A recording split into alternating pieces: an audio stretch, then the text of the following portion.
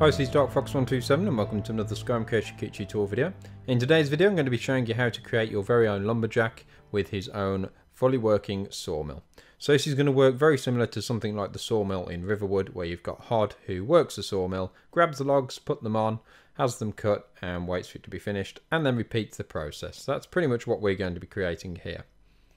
Now, first of all, you're going to want a nice place to place your mill, of course. I have selected a place just outside of Whiterun, and I am in fact showing you a little bit of my new mod, which is part of Project Modularity, which we'll get into very own video shortly, explaining what that is. So I'm just going to be using Project Modularity to show how this is set up, and you're not going to need to worry about certain things in this, which I'll mention as we go along.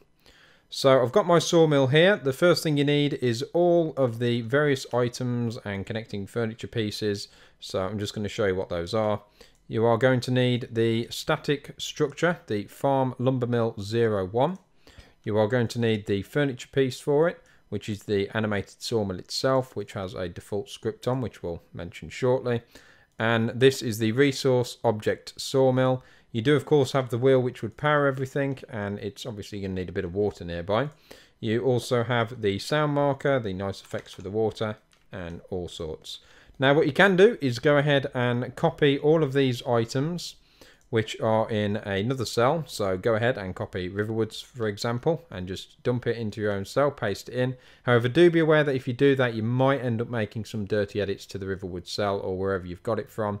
And also the references will be copied with 001 placed on the end. And what I like to do is give my stuff their own unique references. So if you do that, and even if you don't, in fact, just go ahead and give everything important a nice reference, because it's going to help when we come to doing packages and selecting various references. So just be aware, if you do copy everything and paste it in, that you might have dirty edits that you're going to need a third-party program like Test5 Edit to edit out afterwards. So just be aware of that, because you don't want dirty edits. Now what you can do is put it all in manually, of course, and hopefully the snap to grid works with these things, because they do need to be placed very specifically with these gaps and such. You can also add nice effects like sawdust on the floor and other such things, just to add effect. I've added these bars on the side just to make it a bit more unique. There we go. So go ahead, get everything in place, and you're good to go.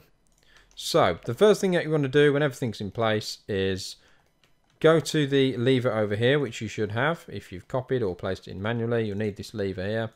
It doesn't have to be this lever. You can probably experiment with other ones. Just be careful if things are not quite working as expected, if they're not activating it, if it doesn't have an animation, just go ahead and fall back to this lever. Keep the default script on there. You're going to need it.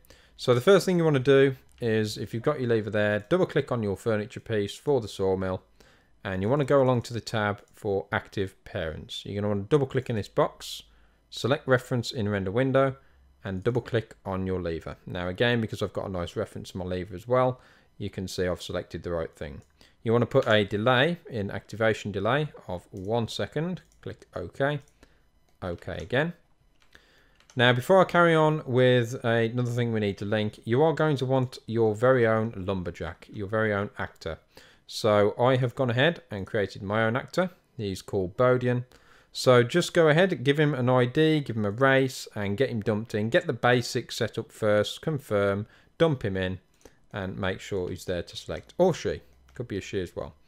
And I'll mention dialogue very shortly. So once your actor is in place, double click again on your furniture piece, go along to the scripts tab. Don't worry, there's not really any scripting involved here. And make sure you're not editing the base script, or you could break all of the sawmills in the game. Edit the one on just this reference, double click there, and you'll see right at the bottom there is a property for worker. It's an object reference. Edit the base, click pick reference in render window, double click on your actor, and you should see that you've got your actor selected. Hit OK and OK again.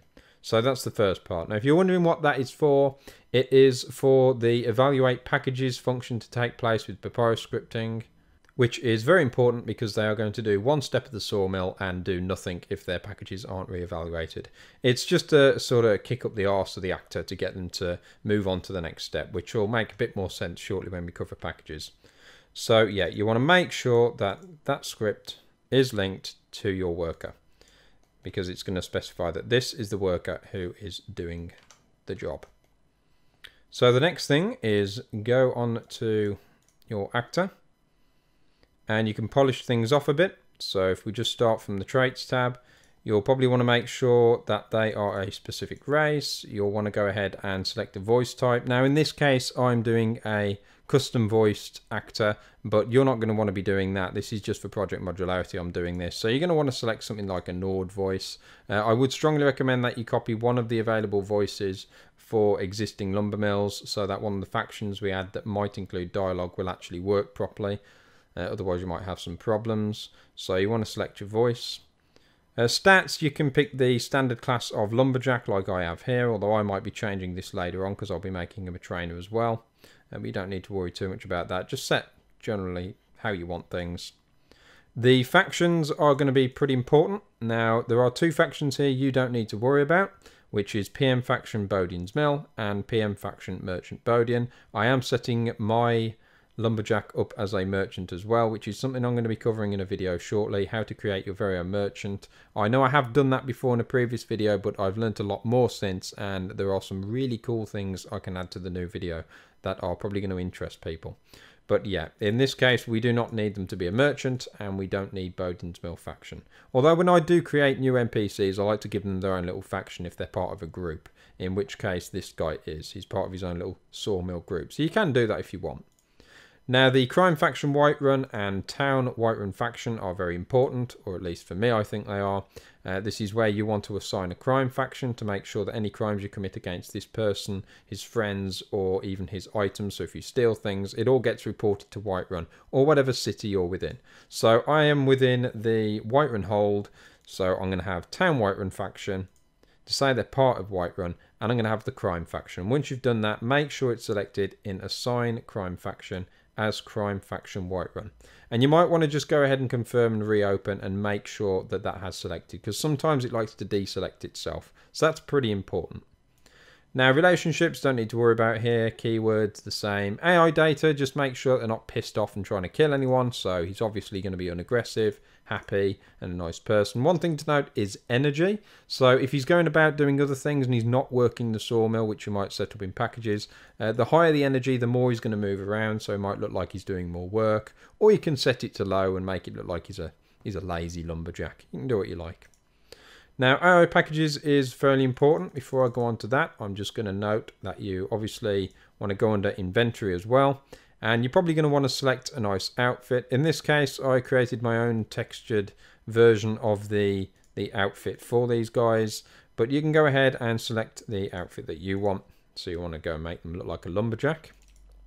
And go ahead, give them face data and all sorts, and use Control and F4 afterwards on the actor in the object window to make sure that it exports the face data. Otherwise, they're going to have a grey face afterwards.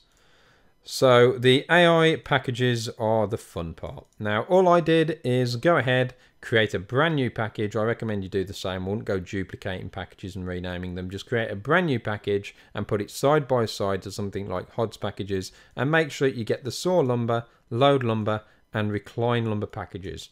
Name them roughly the same so it doesn't get confusing, and you don't need to keep them on the same sort of time schedule. You can have this whatever you want, but I did just to make it nice and easy. So you've got saw, load, and recline. Now you want to make sure that these are in the correct order, otherwise you are going to have problems, because the way that packages work is it starts from the top and works its way down. So once one is not really applicable, it goes down to the next one. And these are going to work off conditions, the top two. And the last one's what it falls back on. So you can add more packages afterwards. Just make sure that they're not going to conflict with one another and stop the actual lumber mill from working. So first off, we have saw lumber. Again, I copied this from HODS. And it is the package template of activate with a single reference. So you want to select your reference and you want to make sure that you select your lever. Now this can take a few seconds to load up, so just give it time. And in some cases the creation kit likes to throw all of the current active windows behind the render window and such. If it does that, just click save and it'll moan at you for not being able to save because of dialog boxes, but it should push them all back to the front. So I'm going to shift these out of the way. Select the reference, make sure you select your lever, because this is the part where he goes up, pushes the lever, and gets the lumber mill working. So make sure that that's selected. I've already gone ahead and done so. Now under conditions, you're going to want get VM script variable. Again, you can just copy the condition and paste it across, but you are going to want to make a change, and the change is going to be selecting the furniture piece for your sawmill. So in my case, it is the reference PM ref lumbermill sawmill Bodian. So I've selected this furniture piece here, and you're going to want to do the same. Otherwise, he's going to be trying to use somebody else's sawmill, and it's going to cause all sorts of problems. So make sure you've got your sawmill selected there. Now you want to set this value to 2 in this case. This is different stages that the furniture piece uses to tell what he's supposed to do next. And this is where the evaluating of packages takes place, because once this value is changed, which is handled by the script, it needs to give him a kick up the bum to re-evaluate and go, okay, what stage am I on? I've got to do this. So make sure this is set up in the same way. Again, just copy them from HOD's packages if you need to. And that is it for that package. So load lumber is very much the same thing. We've got the condition here. Again, select your furniture. In this case, it's value of 0 because it's a different stage. The package is a bit different as well. It's activate special furniture, and instead of selecting the lever, you select the furniture piece there again as well. So yeah, dead simple. Just make sure everything's set the same as HOD. And the third one you can have a little bit more fun with, and you can select, if I just hit M here and show my markers, I have added the generic sort of wall lean marker here where he usually stands while he's waiting for it to finish its work. You could have a chair if you wanted, you could have him go and do whatever you want while he's waiting, but I'm just going to keep it the same here. I've set the radius as 500, although that shouldn't really matter too much if it's a specific reference he's using, but yeah, just make sure you've linked both of these to wherever you want him to go and stand, sit, or do whatever, while he's waiting for the lumber mill to finish its job even. Now the conditions are basically nothing, because this is the thing that he just falls back on, and just make sure that this is above the other packages that you have that might have schedules on them and such. In terms of schedule, this is set to between the hour of 8 and 10 hours later, so it's basically the start hour and how long it's going to take, sort of, well, not long how long it's going to take, but how long he's going to be doing it for. So I think the other packages are set the same as well, so just make sure these have the same schedule. It's basically his working hours for the sawmill, so make sure all that is set as well, and that's what's been signified in the name here, 8 for 10 hours. That's how the game does it, and that's how I recommend you do it, although you can change the hours if you so wish. Obviously it's your sawmill, do what you wish. But yeah, the packages are very important, otherwise he's not going to be doing things properly. And along with the packages, the other very important part is that you change this script and have him set up it pointing at your worker, not the wrong worker. Otherwise it's just not going to work at all. Hit save. And what we're going to do now is go in game and hopefully see our sawmill working. Okay, so here we are at Bodian's mill, and you'll just see in the background there Bodian doing the work. So we've got this set up correctly, and if we just go up, we're going to watch this in action. Now a couple of things to mention are that, one, you're going to want to make sure that your nav mesh is very good and right up to the lever over there, otherwise he's not going to be able to make his way around. And two, you might well want to set ownership to the furniture marker, and also whatever he uses, in this case the wall lean marker, to chill out and watch the work. Otherwise other people might end up using them and basically get in the way of his packages. So this is working like a charm. We'll just wait a moment and see him finish the job and then go and start fresh. So you can see that script's working, which basically kicks in the re-evaluation of the packages. So any second now you should move. There we go. And that is it. Bodian is working his very own sawmill, and you should be able to do exactly the same. And that is it for another Creation Kit tutorial video, so I hope you found it useful. Please let me know in the comments section below. And you can of course check out my website at www.darkfox127.co.uk, where you'll see all the rest of my work, and please go ahead and check out all the links on there. Thank you very much for watching, and I'll speak to you next time.